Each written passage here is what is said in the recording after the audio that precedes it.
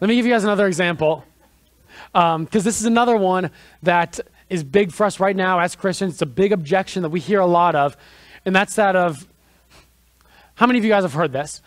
Have you guys ever even read the Old Testament, Christian? Do you see what God does in the Old Testament? God is so mean. He's so mean-spirited. He's vindictive and spiteful, and he's judgmental, and just, he's commanding genocide. He's telling them to go out and to kill people. Is that the God you worship? Really? Listen, if I'm going to worship God, it's definitely not going to be that God. That's a mean-spirited, nasty God. You guys have heard that one, right? Once again, don't get flustered, don't get thrown off. Think about what it is they're assuming. So they don't believe in God, right? It's an atheistic worldview. They're making an argument against God, and their thing is the individual, they themselves, the one who set the standard for justice. Do you guys see a pattern there? All those unchristian presuppositions, it's all about the individual. They determine what's right sexual relations. They determine who's valuable. They determine what justice is. For us, the Christians, we say that God is the standard for justice for all people at all times. See, what they're arguing is God doesn't exist, and the reason they give is that he doesn't meet their standard of justice and righteousness. Listen, God doesn't measure up to what I think God should be. That's what they're saying when they make that argument. And so what's our knee-jerk reaction as Christians? You hear it so much. It's more like, oh, yeah, well, the Old Testament, that's not really for us, and maybe God was a little harsh, but we have Jesus now, and Jesus preaches love, and Jesus loves everybody. Listen. That's an unbiblical defense. The Bible does not teach us to leave. Listen, Jesus is the God of the Old Testament. So if you love Jesus, you love that God, right? So we need to be able to give an answer to this objection. So first of all, number one, don't answer according to their folly. Don't take on their worldview. Listen, they are not the standard of justice, and we can't let them think that they're the standard of justice. We can't let them go on believing that what they think is just, what they think is righteous is in fact just in righteousness. The Bible teaches us that God is perfectly just, perfectly righteous, and perfectly good, that he's never vindictive, that he never punishes harshly, he never punishes people beyond what they deserve, and in fact, God is patient and gracious with all people, and we in this life get much less suffering than we deserve from God, much less punishment than we deserve, much less discipline, I should say. The Bible also teaches us that all sin deserves to be punished, and since God is holy, all sin must be punished. And then when we get into that Old Testament, listen, we need to know what we believe as Christians. And so during that time, what they're referring to in the Old Testament, God was using Israel, the people of Israel, those people at that time and that place specifically in history to bring out his just judgments on those nations that practiced idolatry, that practiced sexual immorality, that practiced child sacrifice, that God was using Israel during that time to righteously judge those people. It was just.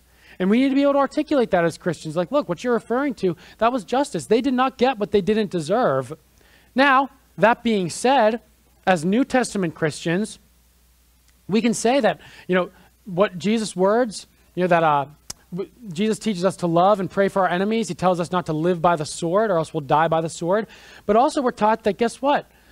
The world is already condemned for rejecting Christ Jesus, for rejecting God. And when Jesus returns, he is going to come back in judgment the way that Old Testament stuff portrays. That stuff in the Old Testament should serve as a warning to us today that when God comes back, he's coming back to judge justly. And so anybody who would take that scripture and twist it and use it as an excuse to commit genocide today, they are absolutely unbiblically twisting the word of God. That's not a Christian worldview. However, the Christian worldview does teach us that the judgment is coming, and it's the one man whom God has appointed to judge, not us. So tell them that. The Bible does not support genocide. It tells us about God's justice, but it doesn't tell us that we're to go out and kill people. That's absolutely not what the Bible teaches us today. So that's number one. Don't answer according to their folly. You give your defense on Scripture, biblical worldview, but then answer. Again, you want to ask those why questions, the big questions. Force them to defend themselves. So say, okay, but according to your view, what's wrong with genocide? Why is that a problem? Why is it unjust to kill other people? And again, you can use that atheistic worldview. If they're arguing, saying that God does not exist, that we're the products of evolution, say, okay, Your worldview says that survival of the fittest, right? That we're to, we want to survive and thrive, our people group. And so what's wrong then if there's one group that occupies a certain land and it would be better for my group? Why can't we just go kill them and take that land? What's morally wrong with that? Or if somebody has something that I want that's going to be helpful for me, why can't I get rid of them and take it for myself? Or if there's a people group who my group is able to enslave and it makes my life easier, my life better, and if they don't have the power to rise up against it and rebel and free themselves, then, hey, survival of the fittest, man, what's wrong with that? Morally, no problem. Or if somebody says that there's a certain group that is the root cause of all the problems in our society, why can't we just exterminate them? It's going to help us make our lives better. See, and that's exactly the logic and the reasoning that was used for things like slavery and the Holocaust. That's the worldview that led to those atrocities. But what's wrong with that? They can't give you a good moral reason why those things are wrong all the time in every place. See, as the Christian, we can answer those big why questions. We can say, again, God is the objective standard of justice. He's made people in his image. He's commanded us not to murder and not to steal, that we respect other people and their property. And violating these things are sinful and they're unjust because they go against the just character of God. Do you guys see how this works? How we get there? How we show them that, listen, if you applied your standard that you are the authority of justice, why should that be binding for anybody else? You apply that consistently, what difference does it make? Why is that wrong? But again, I always want to make sure that you guys know and remember, we get to the gospel that yes, God is just. And being just, he provides for us a perfect standard for justice for all people at all times. But God being just also means that he punishes all sin. He has to. And since all of us are sinners, all of us have treated people unjustly, all of us have stolen, all of us have violated God's justice, we're guilty of sin and deserving of punishment, and then you go on and you preach to them the good news of Christ Jesus. And remember that inconsistency that my dad mentioned, like with the nurse and the mafia and all that kind of stuff? That when they show, with the doctors and nurses, when they're operating on people, when they're striving to save lives, it shows that they're made in God's image. The same is true for this issue of justice.